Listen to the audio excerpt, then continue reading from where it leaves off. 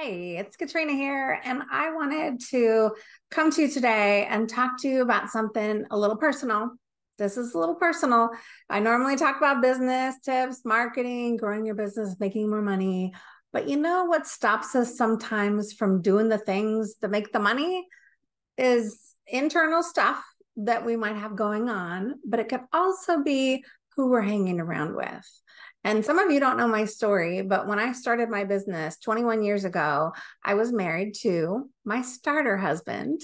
He's a great guy. Don't get me wrong. I know, right? But he was my first husband.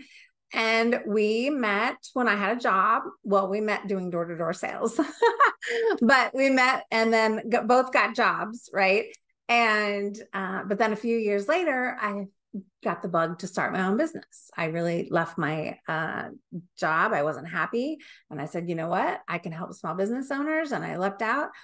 But it was the roller coaster of cash flow, right? Like some of us, experience when we start our own business.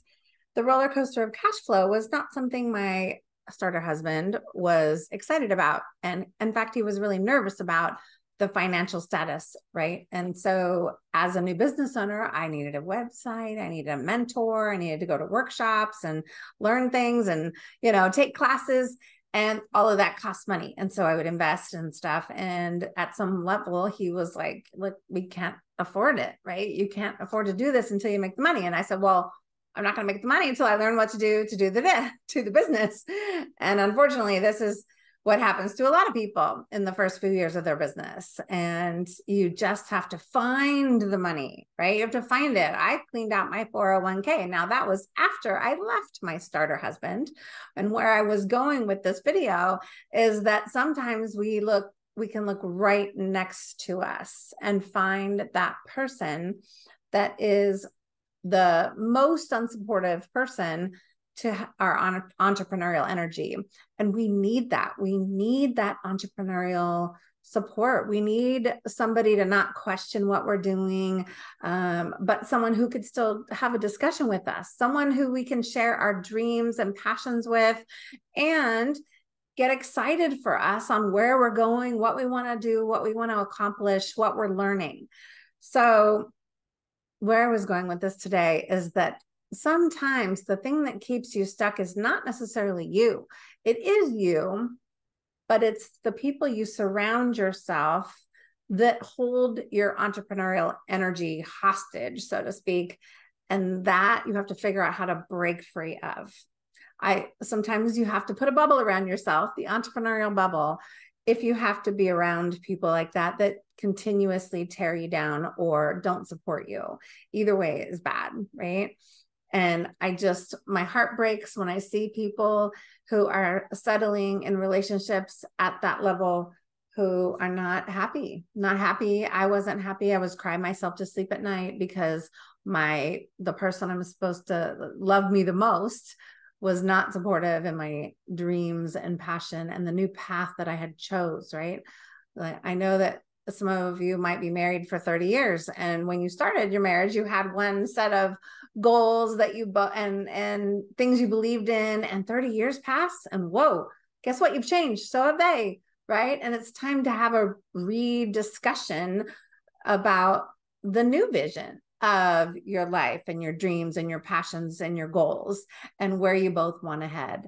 So when it comes to growing your business, it takes a village. It takes a village, right? We know that. We know it takes mentors and workshops and learning things that you don't know, but it also takes family, love, attention, friends, getting around other entrepreneurial, like-minded people who are going places, not the negative ones that say, woe is me, but the ones that say, you can do it. You got this. Just keep going. Take that next step. Don't look back, look forward. And that's what we need in our lives. So it could be time to reevaluate perhaps who's around you.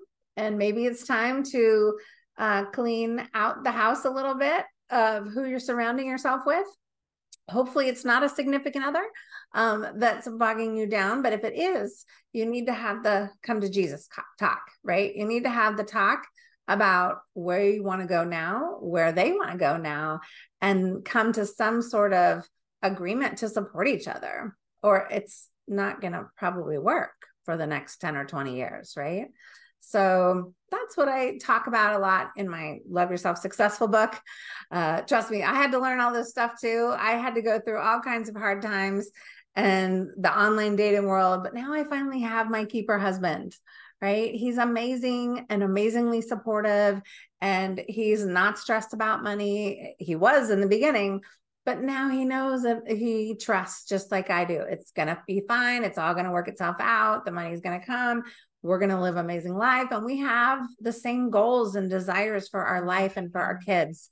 And I want you to have that same kind of love and affection and support that you deserve. So I guess my point here is don't settle. Don't settle for people that aren't supportive of you.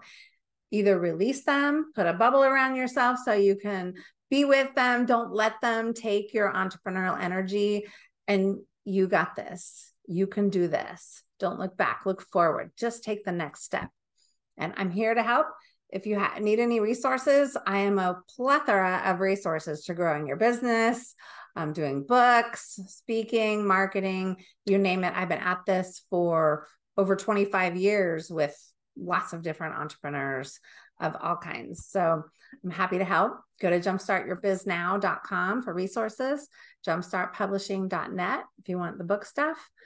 Business and books, baby. That's what brings your influence and your income and gets you the lifestyle that you want when you're really focused on what matters to you and you do the right things to grow the business with as much ease and freedom as possible. And I hope to talk with you soon.